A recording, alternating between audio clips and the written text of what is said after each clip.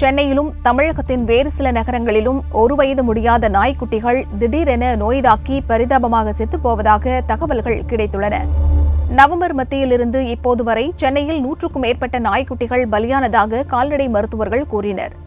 திடீரென பரவியுள்ள இந்த நோயின் பெயர் டிஸ்டெம்பர்.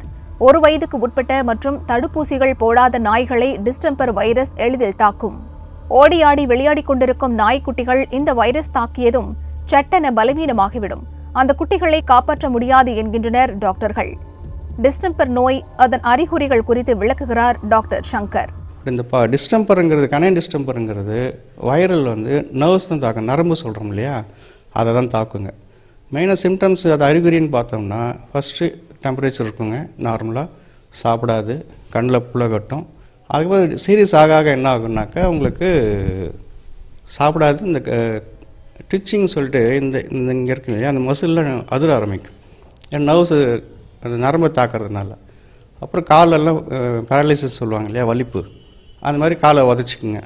சில நாய் என்ன பண்ணும், தண்டுவடத்து மெயின் தண்டுவடத்து அட்டாக் ஆச்சுன்னா உங்களுக்கு பேராப்ளேஜியான்னு சொல்லுவாங்க. பின்னாடி கால் எந்திரிக்காது, 2 காலுமே எந்திரிக்காது, முன்னாடி 2 காலில் மட்டுமே தவழ்ந்து போயிட்டுருக்கும். வாயில் ஜொல்லு வரும், கழுத்து இப்படி வெட்டிக்கும், அந்த மாதிரி சில சிம்டம்ஸ் எல்லாம் வருங்க. இது அட்வான்ஸ் ஸ்டேஜ். இந்த ஸ்டேஜ் வந்துச்சுன்னா நமக்கு கண்டிப்பாக காப்பாற்ற முடியாது. நாய்க்குட்டிகளை டிஸ்டெம்பர் வைரஸ் தாக்காமல் இருக்க உரிய நேரத்தில் தடுப்பூசி போட வேண்டும். நாய் காப்பகங்களில் நிர்வாகிகள் கவனக்குறைவாக இருந்தால் குட்டிகள் மொத்தமாக பலியாகும் என அவர் எச்சரித்தார். 40 நாளில் ஃபஸ்ட் இன்ஜெக்ஷன் போட்டுருந்தோங்க. அதுக்கப்புறம் 21 நாள் கழிச்சு மறுபடியும் செகண்ட் டோஸு, அது பூஸ்டர். அப்புறம் 24 நாள் கழிச்சு 3rd டோஸ் போடணுங்க. இதை போட்டோம்னா நாய் சேஃபு. அப்புறம் எவ்ரி இயர் இந்த டிஹெச்எல்பி போட்டே வரணுங்க. அது ரேபிஸ் அது கூடயே போடணும் ஃபார் எனி டாக். நாட்டு நாயாக இருந்தாலும் சரிங்க, எக்ஸாட்டிக் அதான் வெளி நாட்டு நாயாக இருந்தாலும் சரி, இது மெயினுங்க. நம்ம அதை ட்ரீட் பண்ணணுமோ இல்லை நம்ம கூட தான் பழகுது, பப்பின்னு எடுத்து வச்சுக்குவோம், அது கூட தான் பழகுவோம். அந்த நோய் நம்மளுக்கு வருமானது டவுட்டு தான்.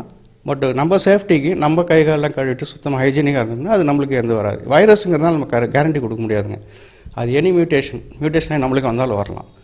அதனால் நம்ம சேஃப்டிக்கு அது டிஹெச்எல்பி போட்டுருங்க, கையை கழுவிக்குங்க, க்ளீனாக இருங்க, எவ்ரி இயர் போட்டுக்கணும். இதை குளிர்காலமான நவம்பர் டிசம்பர் மாதங்களில் இந்த நோய் அதிகமாக பரவும். நாய்கள் தவிர மற்ற விலங்குகளுக்கு டிஸ்டெம்பர் பரவ வாய்ப்பில்லை என்கிறார். இந்த வைரஸுங்கிறது எப்பவுமே வெயில் இல்லாத காலம், சம்மர் இருக்கு இல்லையா, நம்ம February to June, அங்கே வைரஸ் அவ்வளோ த்ரைவ் ஆகாது. ஒன்ஸ் ஜூலைலேருந்து ஆரம்பித்தோம்னா இந்த சீதோஷ்ணமாக மாறும், சில்னஸ் வந்துடும்.